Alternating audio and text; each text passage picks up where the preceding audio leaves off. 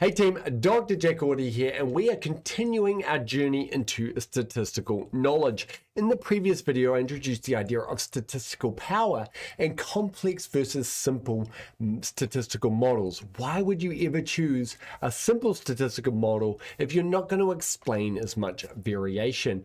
And the answer came down to statistical power, and statistical power is deeply intertwined with degrees of freedom. Now, a lot of statisticians love to chat the term degrees of freedom around. I'm sure if you've ever done a course where they taught you ANOVAs, they taught you things like n minus 1 and k minus n and k minus m and so on and so forth, and all these random formulas from which to calculate a degree of freedom. But they probably never actually explained what the heck a degree of freedom is and why are we doing these weird subtractions all the time. So let's jump into it. A degree of freedom, here is the simplest way to sort of lay it out, is imagine an Excel spreadsheet. So here we have an Excel spreadsheet. All a degree of freedom is a cell which could take on any value. That is what we consider a degree of freedom. So here we have person 1, person 2, person 3, person 4, person 5, person 6. Here is the data. How many cells in this Excel spreadsheet could take on any value? Another way of saying that is how many persons are there in the experiment? So we've got 1, 2, 3, 4, 5, 6. So the degrees of freedom in this data is 6. That's it. There are 6 degrees of freedom because there are 6 cells which could take on 6 different values. The data is free to vary in 6 different ways. So a bit of lingo there, I'm calling them cells. I had to double check. That is what you call a square in an Excel spreadsheet. So that is one cell. And so just count up the cells that could vary. That's your degrees of freedom.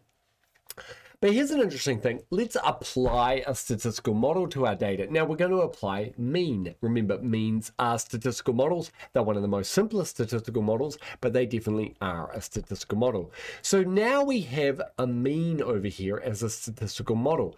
So how many cells in our data are now free to vary given we know the mean? Given that we know the mean, how many cells of data could vary? Well, when you think about this, say we didn't know person 6 value, but we did know the mean, would we know what's under that box? And the answer is yes, because if this isn't this value, 14.1, the mean would be different. So by knowing the mean, we can back calculate what this final square is. We've locked one of the squares in. It's not free to vary. Now, it could be any one of these squares. The key thing is, given any data set, if you know 5 out of the 6 data sets and you know the mean, you know that final data value, right? If we have the data 1, 2, 3, we know the mean is 2. If I disappear this one and don't tell you what it is, so we've got 3 and 2, but I tell you that the mean is 2, you know that this last value here must be 1 in order to maintain a mean of 2, right? It's formulaically guaranteed the value under that blue box there, given we know the mean. So now the data has one less degree of freedom, and what we can say really is that the statistical model used up a degree of freedom in the data. So often we talk about the degrees of freedom in the statistical model, which is now 1 because this mean could take on any value. So now this is 1 degree of freedom over here and only 5 degrees of freedom in the data because we have applied that statistical model. So this is a statistical model.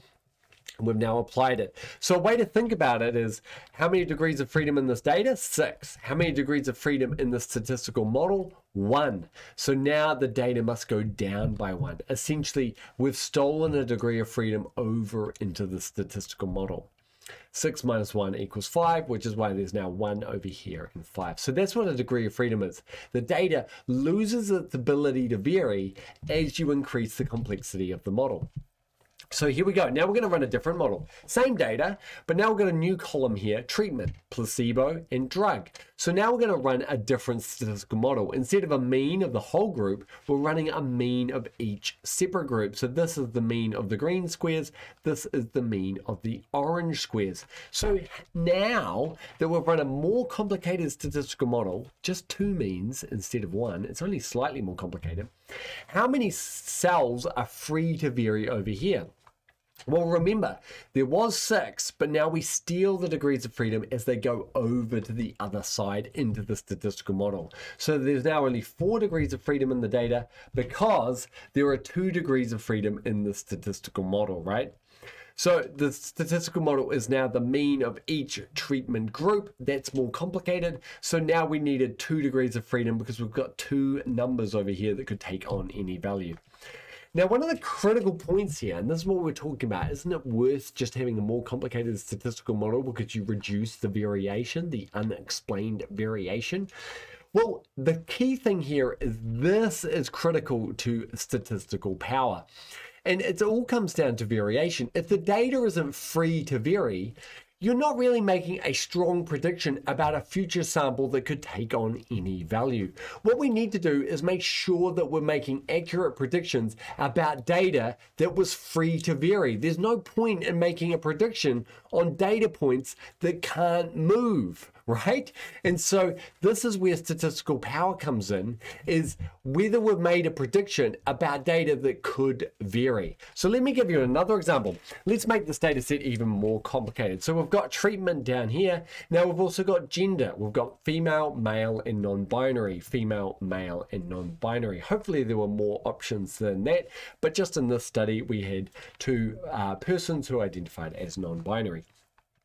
So now let's take the mean of the treatment and gender group. So we're only taking the mean of each unique combination. So the placebo female, she gets her own mean. Placebo male, he gets his own mean. Placebo non-binary, they get their own mean. So each group member gets their own mean. Now what we can see is we've now got 6 cells that could all theoretically vary over on this side of the statistical model, and we've got our data. So now the degrees of freedom of the data is 0 and the degrees of freedom of the model is 6. We've put all of our degrees of freedom into the model. So now the data over here, given these means, given this statistical model, this data is not free to vary at all, right? So how likely is it that these means are going to be accurate when we take a new sample? Remember, science is all about making predictions, particularly predictions of new samples. So if we were to run this experiment again, would we likely get these exact values? No, our predictions are now worthless because we've predicted data that wasn't free to vary. So statistical power leans heavily on the data being free to vary, right? Because if your model explains a lot of variation and the data was free to vary, that is a good model. If your model explains a lot of variation but the data was not free to vary, then you've explained nothing, right? You won't be able to make a prediction at all about the future because essentially the model just modeled the data that wasn't free to vary. It wasn't a degree of freedom. So this value is very important when it comes to statistical power. If it's 0, you have 0 statistical power in this test here. So we can see that model complexity could improve fit, but it will decrease statistical power because there are no degrees of freedom. So in this model here, it's a very simple model. So we haven't used up a lot of degrees of freedom. In this model here, it's an incredibly complicated model. So we've used up actually all the degrees of freedom of the data. And so it's not a powerful test. So even though it's explained lots of variation, it's not powerful because it hasn't explained data that was free to vary. But here's an interesting question. This is a nice simple model, but how many degrees of freedom are used up in this statistical model? So we saw in the t-test, you've got 2 means, so that's 2 degrees of freedom. What's going on here with a linear regression? So each one of these points here, let's do that again because James Cameron will be proud of that animation. Each one of these points could be anywhere in the space here, right? So we have 1, 2, 3, 4, 5, 6, 7, 8, 9 degrees of freedom in our data, because each of those data points could be in a different location. Okay, so each point could be in a different location. So it would actually take a pair of Excel cells to make up a data point, but you consider that each one of these is a person. So this data point can only vary in this two-dimensional space. So it is 1 degree of freedom for each data point. 1, 2, 3, 4, 5, 6, 7, 8, 9. Each data point, let's go through that animation again. Each data point is free to vary in this space, and we have 9 of them. So how many are used up by the statistical model? Well, think back. Think back to when you were 14, probably 13, and you were in mathematics, and they were teaching you the formula for a line, and you were thinking, I'm never going to use this in my life. And here we go. We're going to use it. Y equals mx plus c. Who remembers that? So y in this case is coolness. Oh yeah, I forgot to talk about this. This data is coolness modeled by knowledge of immunology. So clearly the more you know about immunology, the cooler you are. I'm sure this is real data. Don't try and repeat it though. So y equals mx plus c. Y is coolness. X is knowledge of immunology. M is the gradient of the line here. So the slope of the line, and the c is a constant. That's why it's c. It's a constant, but another way to think about it is it's the y-intercept, right? It's a constant. So if you shift up and down the line, that's c. If you tilt the line, that's m, right? So there's 2 values there. So we can see, hey, there's 2 values in our Excel spreadsheet needed to describe a line, M and C. So those 2 values are the statistical model, and they are the ones using up our data set. So if you think about that Excel spreadsheet, you only need 2 numbers here to describe the statistical model, to describe the relationship between these 2 variables. And so these 2 values are eating up our degrees of freedom. So there's 9 in the data, minus 2 equals 7 left over. 2 have gone into the model.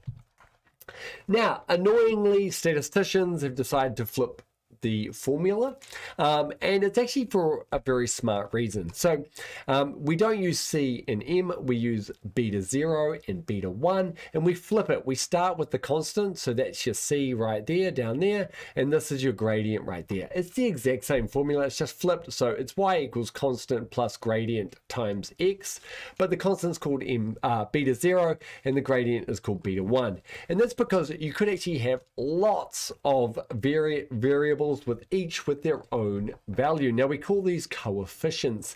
Now don't worry about learning that, but in statistics we call these values coefficients, and each new variable gets a coefficient. So say we wanted to predict coolness by knowledge of immunology and maybe knowledge of statistics, right? That would be another variable, so it would be plus beta 2 z, and z being knowledge of statistics, and we might have another variable plus beta 3, and that is being a New Zealander or not, right? So you can just add more and more. And so often, you know, say you want to map lung cancer risk, you might look at smoking, obesity, alcohol intake. If you were trying to model lung cancer risk, you would want to take multiple variables into account. So that's why statisticians flip the formula, because you want to constantly add new variables onto the end there. It does kind of make sense. So here's a new model here. Now this is a curvier model that's actually closer to all the dots.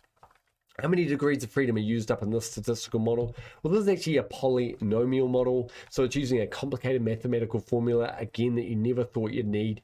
And so here we can see that we need a coefficient for every part of this mathematical formula. And so now we're using up lots more of degrees of freedom to describe this model here, right? So the more complex the statistical model that we overlay, the more coefficients that we need, so the more cells in the Excel spreadsheet that we need to describe our model. So therefore, we are using up degrees of freedom. The data is now less free to vary because we are using it up in our statistical model. So the data now goes from, now there's only 5 degrees of freedom left in the model, so that means our power is really dropping because we've used up 4 degrees of freedom in our statistical model. And this is what it would look like in a statistical expression. You can see it's flipped, so we've got beta 0, C, beta 1, is B, beta 2 is A, and beta 3 is M. And you can see the benefit here. Rather, if you just number them, all beta 1, 2, 3, 4, 5, 6, you don't need to come up with new letters, M, A, B, C. It's clunky, right? So statisticians are quite smart in using this lexicon, this way of writing out their formulas. Now, you can see in this model here, we've got less variation. The points are on average closer to the line compared to this model. It's much larger. But so increasing model complexity always improves the fit, but it decreases the statistical power. And we can actually do tests to evaluate whether it was worth it. In general, a simple model is normally better.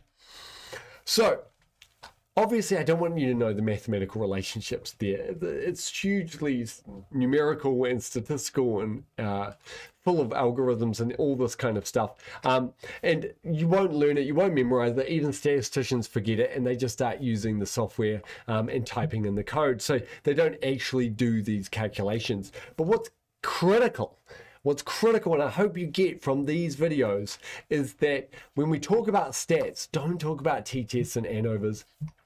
Talk about statistical models.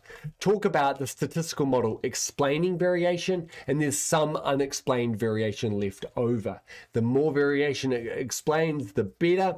And so does this variable explain a significant amount of variation, right? For example, does smoking explain a significant amount of variation in your lung cancer risk? And of course it does, right? So, it's all about explained versus unexplained variation. Don't talk about t-tests because it's all just statistical models.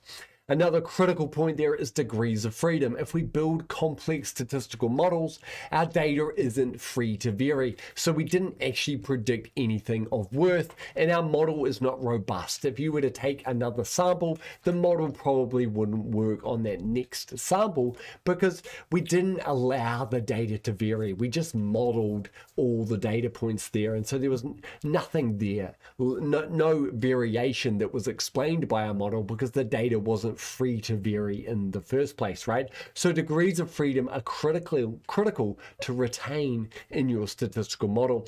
And that's all intrinsically linked to this concept of statistical power, right? Statistical power says if your model can predict a huge amount of variation and the data was free to vary and there was lots of data, right? You collected huge amounts of data and your model really accurately predicted that data. You know it's got a lot of statistical power, right? It's worth it.